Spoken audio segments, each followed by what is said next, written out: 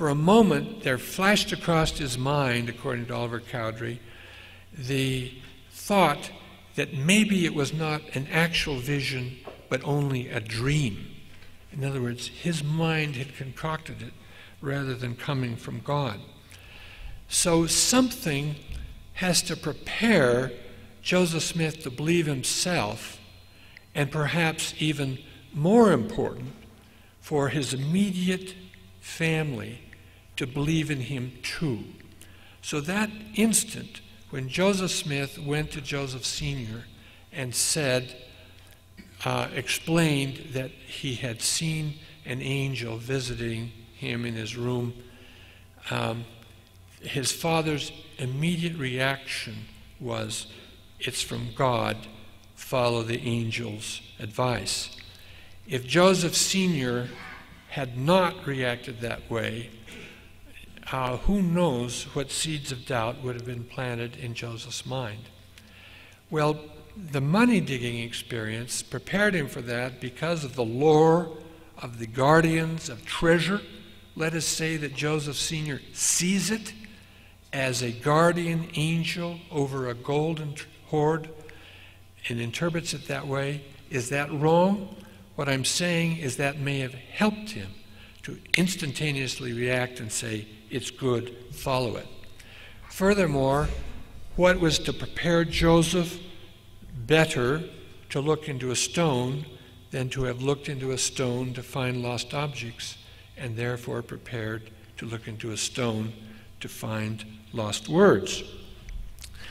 So, as I say, it's a speculative leap, but considering all of the conditions of Joseph Smith's life at that time, I can see the money digging as possibly having played a part in preparing Joseph Smith for the unique role he was to act out in history.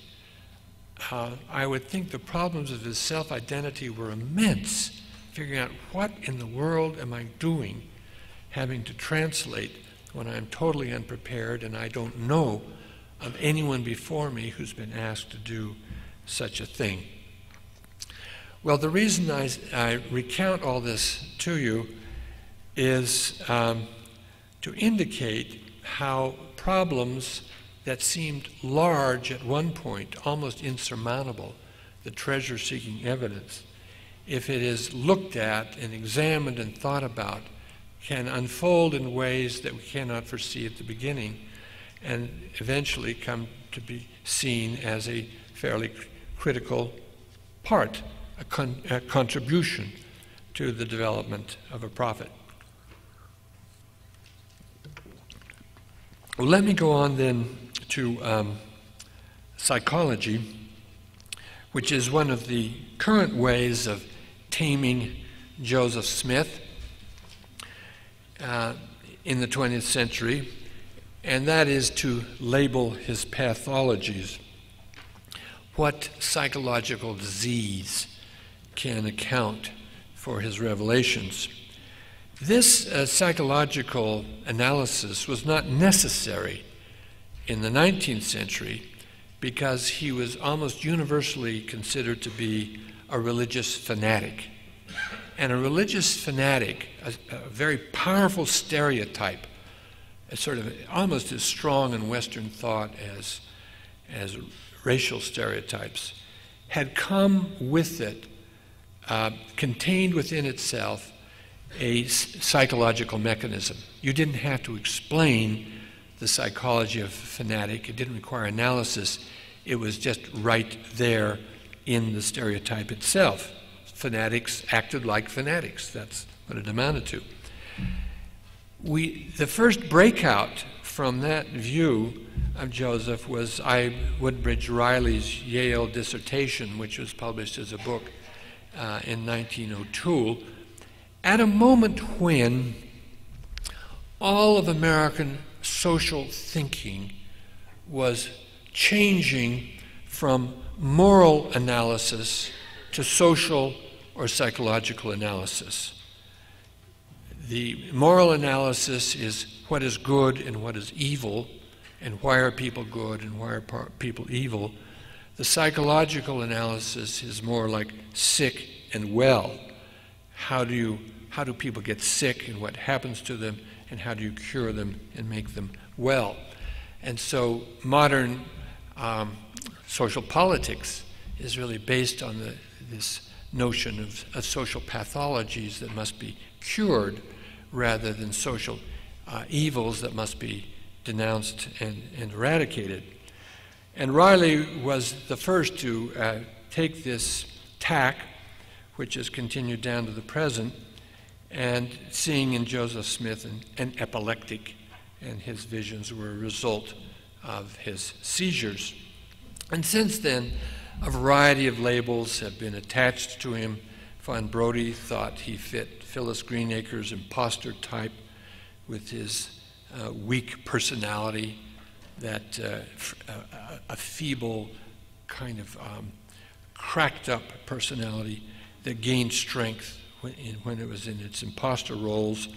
Robert Anderson's narcissistic personality, William Moraine's buried trauma complex beginning with the leg operation when Joseph is so young, devastating the young boy, Moraine postulates, and then being suppressed, where the memory and pain of this trauma rumbles around in his subconscious and shapes everything he does thereafter. Alvin's death adding to these traumas. And Dan Vogel's notion of a dysfunctional family, with Lucy as a depressed mother, Joseph Sr. as an alcoholic, the family's in poverty, it's divided in religion, and so forth. These psychological approaches to Joseph have merits. They draw attention to parts of Joseph's experience that you might not otherwise see. That's the whole point of an interpretation, or as a theory, is to turn facts into evidence. You make them work to sustain some thought, and therefore those facts leap out at you. You see things that were otherwise invisible. And so they are helpful, but I don't think that any of them succeed very well in demonstrating that Joseph Smith was a damaged person, that his life was twisted by his youthful experiences, and therefore he became fundamentally pathological, which I think is what these authors are really trying to do. And I'll tell you why I don't believe in these particular diagnoses of Joseph Smith's psyche. Let me take the one which I believe has the most merit to it, or at least raises a significant issue, and that is the impact of the leg operation. No matter how you cut it, it must have been a horrible experience. Just another aspect of my genius, things like that come out all the time. It must have been a horrible moment for him, for his family, and then to be, in effect, a cripple, an invalid, for 3 years, in those active years, hobbling around on a crutch. I kept thinking of my grandson, Max, who's in the back of the room, and how he was from ages 7 to 10, and how it had been for Joseph Smith to have been hobbling around all that time. And I think work does need to be done on estimating the impact of that experience. It's just too significant. But I don't think that Moraine's analysis works. After reading Moraine, I consulted with a psychiatrist at Columbia Presbyterian Hospital, a man named Peter Jensen, whom I happened to home teach. That was very useful. Who is the head of a children's mental health center and lectures all over the world about problems of children's mental health. And I asked him, could a trauma like that have so marred a personality that forever after it would be limping through life or take many bizarre expressive forms.